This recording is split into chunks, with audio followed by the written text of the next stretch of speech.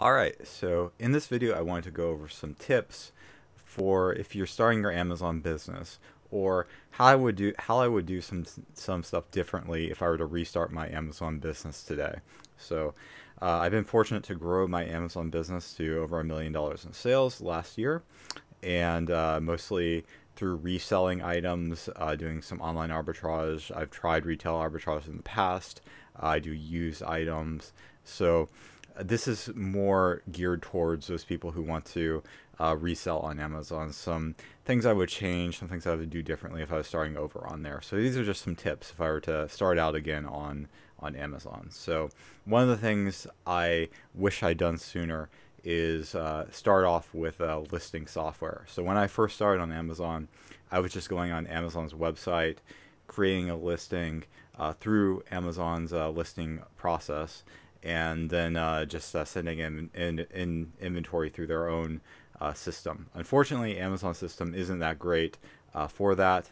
Also, their accounting is very really isn't much there for that. So there's a lot better software you can use for listing, first of all. So I want to go over that first.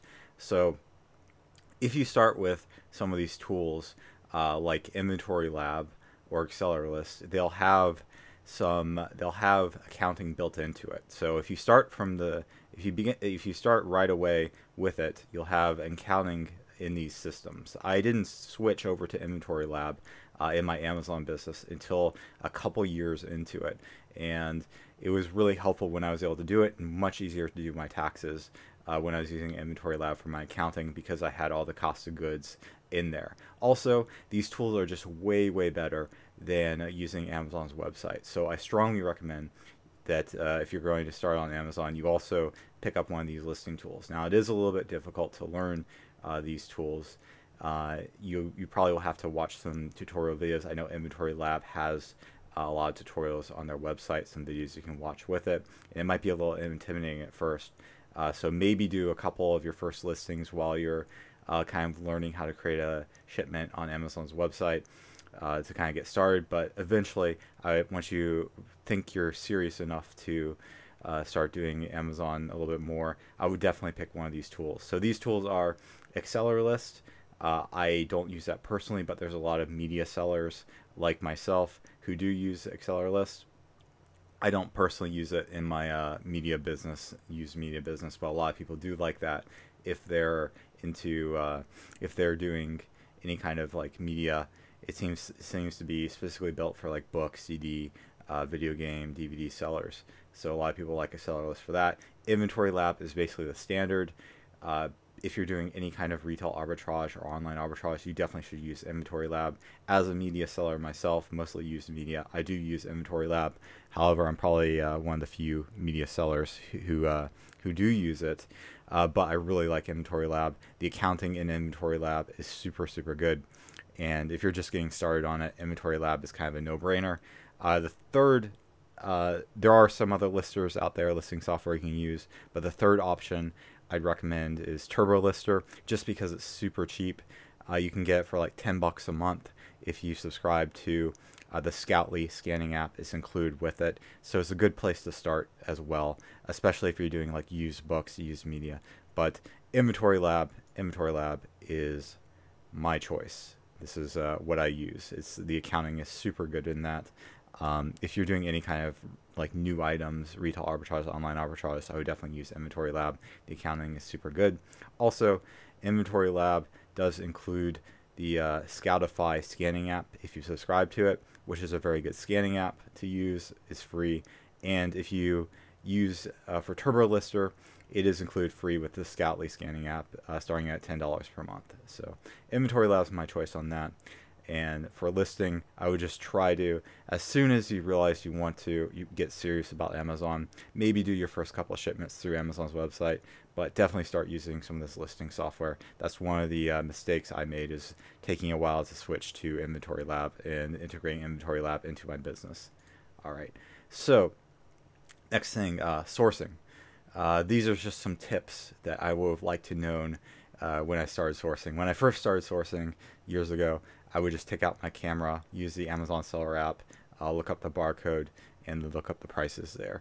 So that's fine at first. It's fine to get started that way. It's probably a good way to get started. You don't have to pay any money. The Amazon Seller app is free, but you can massively scale up your business and do a lot better if you do a few tricks here with the sourcing and install some apps and use some tools here. So when you're first starting, books are the easiest place to start in if you are starting on Amazon, especially if you have a new account and you're mostly gated in most categories, because on Amazon, over time, the more stuff you sell, the more categories you'll become auto-ungated in. You can submit an invoice to get ungated, but if you have sales, if you have a sales history, a good metrics, you will get auto-ungated in certain brands. So I always like books to start with. I started books very early on Amazon. I wish I'd even started even earlier. Like at first I was doing some toys and other stuff, but books are a very easy thing to start with and just get started with, and they're super plentiful. They're at basically every thrift store, at many garage sales. You can pull up to a garage sale at the end of the garage sale, and most of the books will still be there. So if you do want to start with retail arbitrage, you may run into some gated items. A lot of people like retail arbitrage. They like the idea of it getting started. To be honest with you, I started my Amazon business in 2013, 2014, and I failed at it. I was mostly doing retail arbitrage. It wasn't until 2016 that I came back to it, learned you could go to thrift stores, garage sales, pick up items, and flip used items. And it was a lot easier for me to do used items to get started, to get the snowball rolling of cash flow. It's very easy. If you pick up an item for $5 at a thrift store and flip it for $50, you're going to make some money pretty quickly with that. With retail arbitrage, there's more cash that you have to put out for the items. There's more gates you have to deal with it. So if you do want to get started with retail arbitrage, it is possible to do that, but just be aware that it's a little bit harder than doing stuff like books, getting started with it. And if you have more cash, retail arbitrage can be good getting started, but many people kind of are doing this as a side hustle and might not have stuff available to them. I basically got started in 2016, getting serious, flipping used items, and started from almost no money, just getting started with it, and used the used items I picked up at garage sales and thrift stores to build up the snowball, and then switch to some online arbitrage and other ways to get items as well to me. So definitely one tip: start with the thrift stores and garage sales, sell used items if it's something that's appealing to you for a reselling business on Amazon.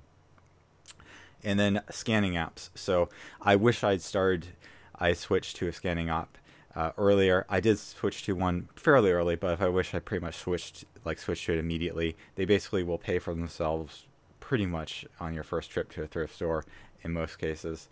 So the scanning apps are apps that tell you the price of everything. You can scan a barcode of a book or a video game or a CD or DVD, and it'll tell you the price of what it sells for on Amazon super quick. So the scanning apps I recommend: Scout IQ, Scoutify, and Scoutly.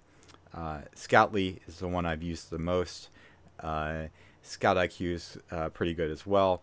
And Scoutify I haven't used myself, but many retail arbitrage sellers use it. It's included free with Inventory Lab. Scout IQ and Scoutly are more geared towards book sellers, media sellers, where Scoutify is more geared towards retail arbitrage people. So if you're going with Inventory Lab, you probably should check out Scoutify, especially if you want to do retail arbitrage. It works pretty well for that. So if you're going to get Inventory Lab anyway, you might as well get Scoutify. But if you get Scoutly, you get access to Turbo Lister for listing if you want to go that route, and Scout IQ is another option as well. So if you want to do books, use books in media, I'd recommend Scout IQ or Scoutly. If you want to do arbitrage or want Inventory Lab, check out Scoutify for that, since it's included free. And then also I recommend picking up a handheld Bluetooth scanner that connects to your phone. It's something you can just you can hold in your hand. You scan a barcode with it. You quickly get the information with it on these apps here. It'll just quickly pull up all the information about it. It's way faster than using your camera. If you are doing book sales or anything competitive, you absolutely have to have one of these. There's basically no way you can do a book sale without it, unless you want to spend hours there and get beaten by all of your competition. So if you do want to do any kind of books or media or anything like that, absolutely get this Bluetooth scanner here. The one I linked here is one you can find on Amazon. I'll try to link this in the video description, but if you just search for Bluetooth scanner or Bluetooth handheld scanner on Amazon, you'll probably find some listings for as well. The one I have on here is, I believe the brand is eYoYo, which is just a random brand. The scanner is a little bit bigger than the ones I've used. There's some ones you can pick up on eBay if you want to go that route as well. But this scanner here probably costs about 50 bucks or so, and I'm super glad I switched to both a handheld scanner, Bluetooth scanner, which I just attached to the back of my phone, and then use a scanning app, because it made me so much more efficient, made me so much faster. When I was going around to thrift stores and garage sales, I could just fly through the media. I was smoking anyone who didn't have access to this kind of stuff, just be able to go super fast through this. And I wish I even started earlier getting these apps and getting the scanner set up with me. It was one of my competitive advantages, was having access to all the data and being able to quickly look up prices. And then here's some just final tips that I have as well. If I were to restart my Amazon business, if I were starting over, definitely learn to use and read Keepa charts. Keepa is a super useful tool on Amazon. I probably will make some videos on this channel in the future about how to read Keepa charts and how best to interpret the data on it. It takes a while to figure it out, and there's a lot of data on there. But Keepa is basically the standard for data on Amazon. Just to quickly show you this chart here, this is a video game, and the way that sales rank works on Amazon is it spikes up over time, it goes up over time, and then it spikes down once there's a sale. So as you can see on this graph here, you'll see spiking. It'll go up and then it'll spike down, and it'll go up and then spike down, and each time it spikes down, that's one sale basically. So what you can do by looking at this data on these charts is see how often a game is selling or anything is selling on the website, and having access to that data helps you figure out whether you should be buying something or whether you should be passing on it, how often it sells, and just being able to learn that stuff is super helpful. I'll try to make a video on this in the future. Keepa is probably one of the basically required services to buy for Amazon if you want to get serious about it, and learning to read and interpret the data on that is super important as well.